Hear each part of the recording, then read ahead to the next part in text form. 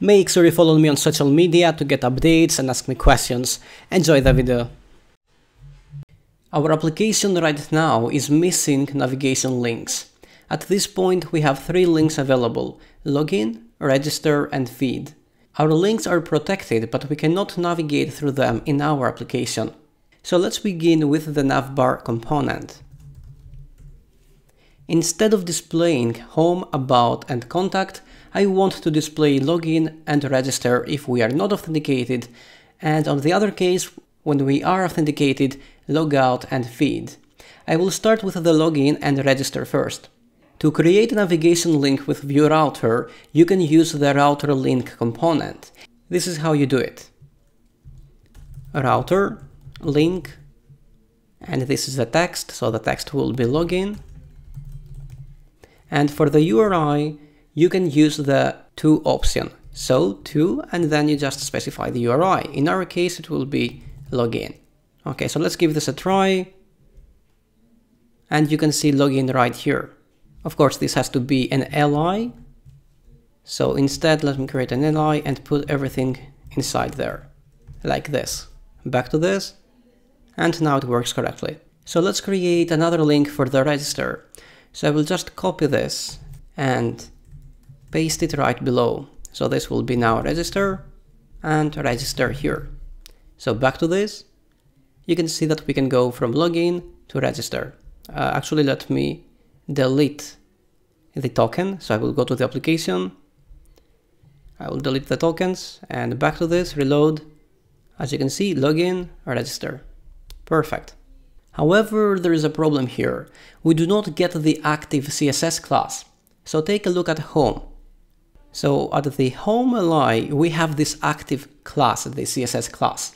So because it has the active class, hard-coded actually, the background here is blue, and it will always be blue wherever you are. If you go to the login, the home will always be active. So it is hard-coded, and this is why it is always like that.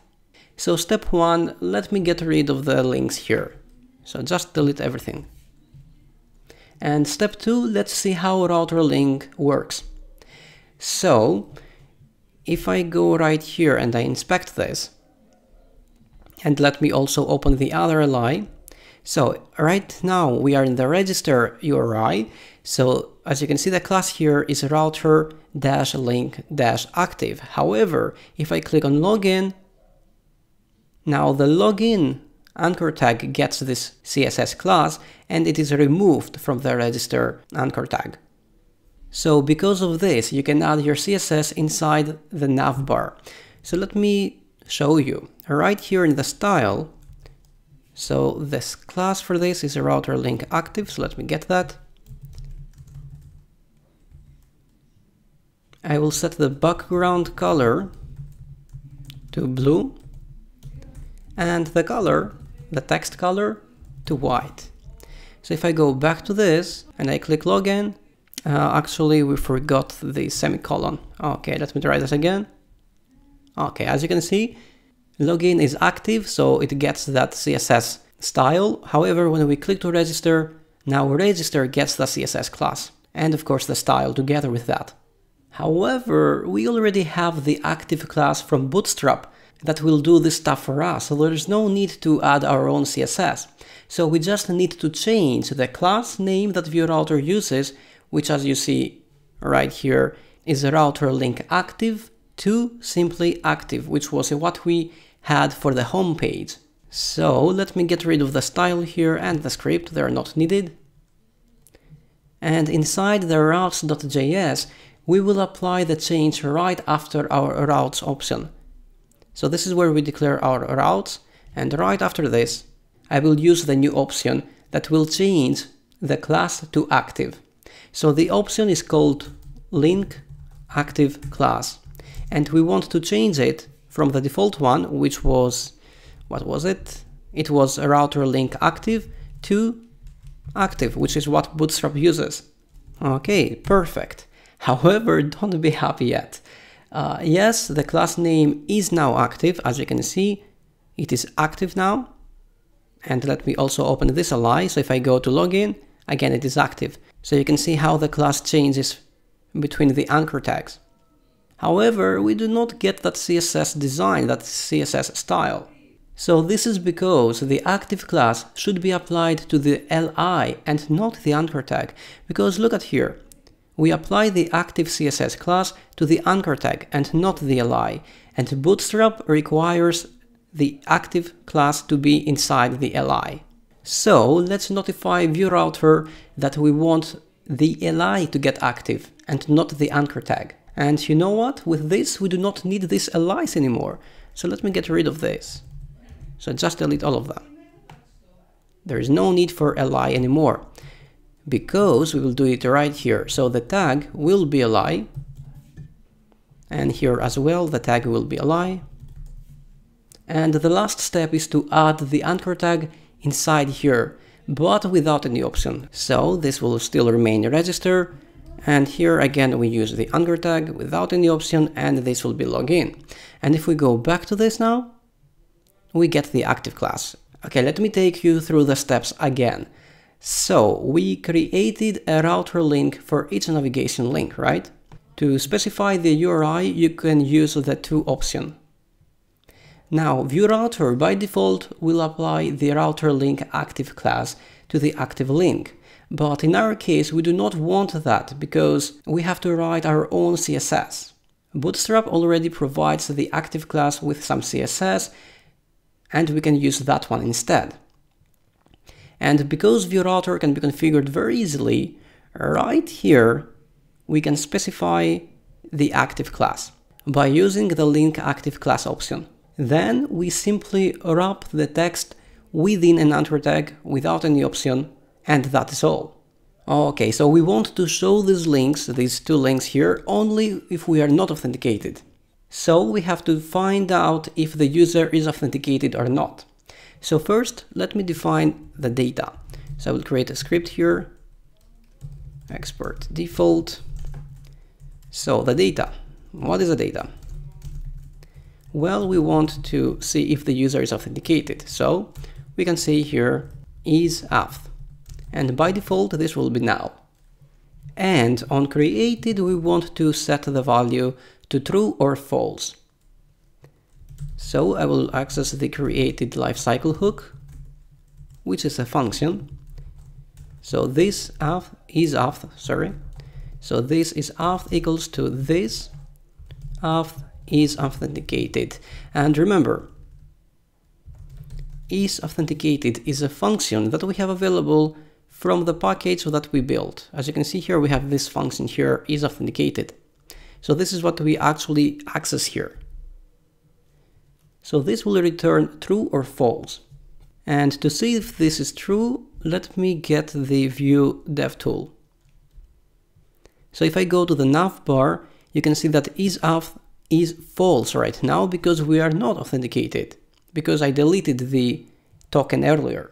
So right now I will add two more links. So let me copy this, paste it, and I will change this to feed and this one to logout. Okay, let's go back to this, and as you can see, we can see all of them. So for these two cases, feed and logout, I want to check if the user is authenticated, and you can see the difference. So let me start with this one first. So we want to show this link only if the user is not authenticated. So this is why I have this exclamation mark here. And I access the is auth. And the same will be for the register. So if the user is not authenticated, show the link. However, here we want to show the link only if the user is authenticated.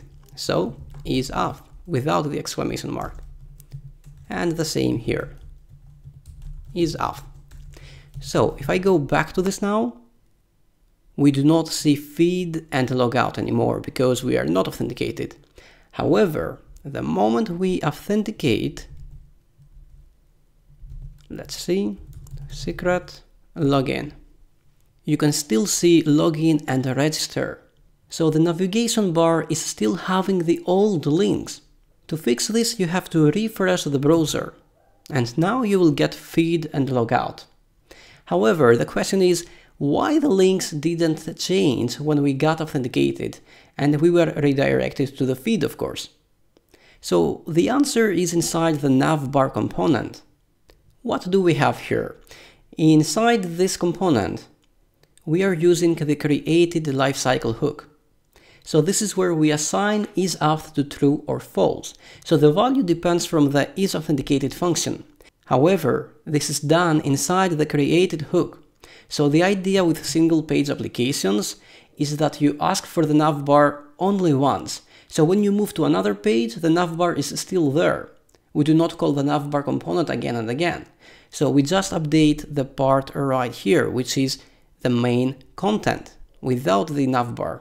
So let me take you through it again step by step. I will delete the token and I will refresh. And hopefully now you have a better idea to follow along. So enter again the credentials. And the value for isAuth right now is false. So the moment we hit login, we are redirected to the feed page. However, everything else remains the same. The only thing that changes is this part right here, which is the content. But even for the content, we actually do not have any content.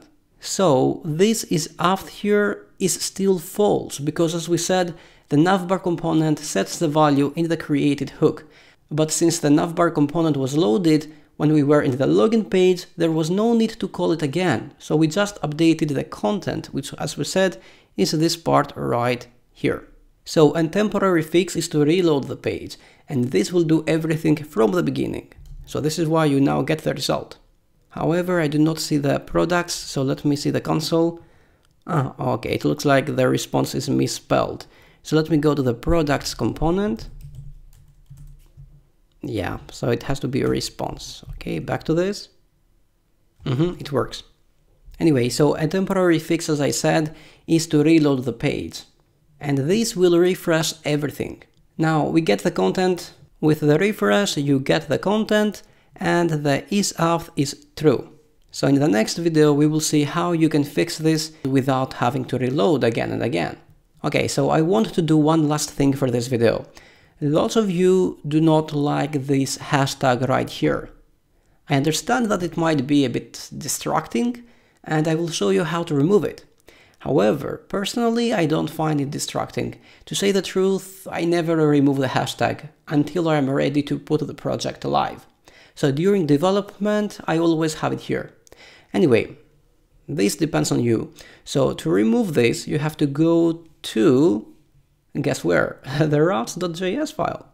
So this is where you specify the routes and any other option. So to remove the hashtag, the mode should be history.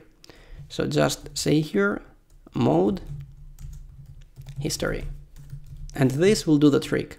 So if I go back, this will not work anymore. And you have to remove the hashtag. You go to the feed. Okay, it looks like there's a problem here. Invalid mode history. Oh, okay, my bad.